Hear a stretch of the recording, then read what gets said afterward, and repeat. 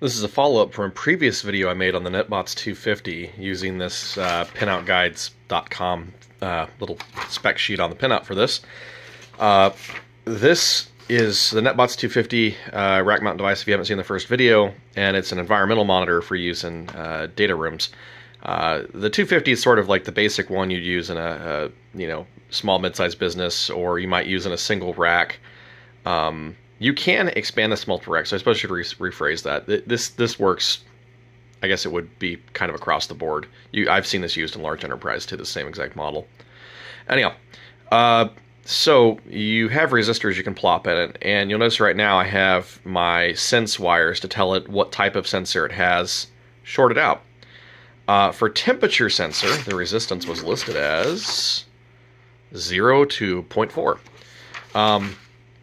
So I've got those shorted out, and then I've got my sensor leads connected to a thermistor, not a thermocouple. I was curious what it was going to be. It apparently works great with a 10K thermistor.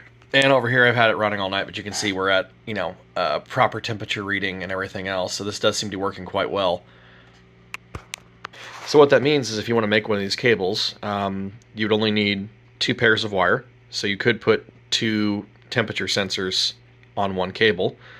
If you wanted to use the sense lines properly. So I would run this all the way to the end with your thermistor, so that if there is a cable cut or some other damage to the cable, in theory, your sense lines would show open and it would show a disconnect on the sensor. So this kind of adds an extra pair to say, hey, I'm alive, which is what the resistors are doing too. That's why I wouldn't put the resistor at the end.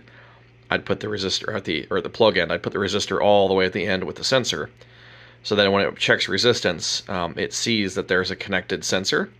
If something happens to the cable between point A and point B, it knows that it's lost connection to that sensor because the resistance is not what it's expecting. Anyhow, so if you need a temperature sensor, cheap 10K thermistor, dead short on the sense lines, has as indicated by this hilarious little pinout from that pinout guide. I'll link that in the description. So just a follow-up video. Temperature sensor, if you want to build one, they're apparently super cheap and easy. You can get these things on Amazon for crazy cheap. So anyhow, have fun.